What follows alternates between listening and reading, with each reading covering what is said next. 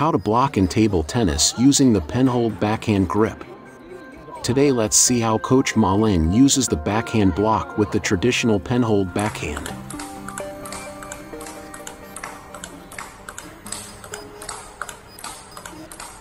In table tennis, the backhand block is a great way to control the fast and spinny shots from your opponent.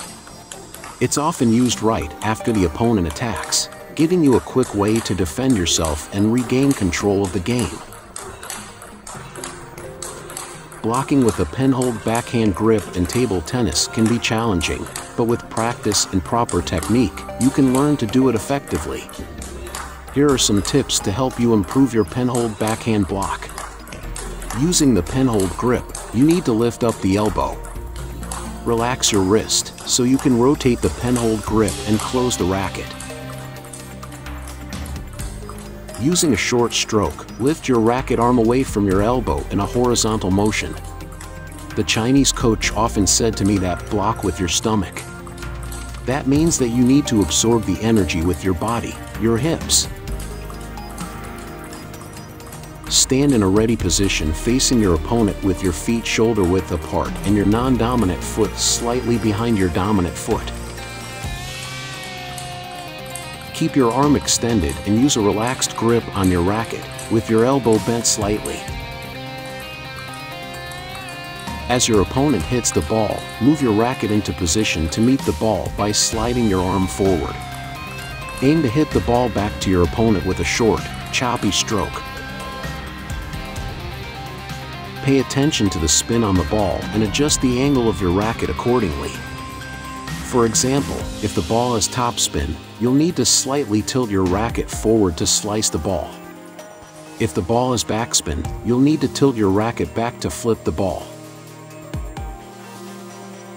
Practice your blocking skills by rallying with a partner and focusing on keeping the ball in play rather than trying to win points. As you become more comfortable with blocking, you can start to vary the placement and spin of your shots to keep your opponent off balance. Some tips about the block technique with your backhand. There are a few things you can do to improve your backhand block. When doing a backhand block, timing is also very important. The basic technique is the same as when you block with your forehand. Some players block the ball too late or with too much force, which sends the ball out of the table. The backhand block is much easier and more useful than the forehand block. Try to block the ball back to your opponent's baseline so that he can't easily loop back. You should try to close your racket, but you could alter the angle based on how the ball is spinning. Start the backhand block by standing on your right foot, if you're right-handed, with your hip turned toward the incoming shot and your arms relaxed but ready to move.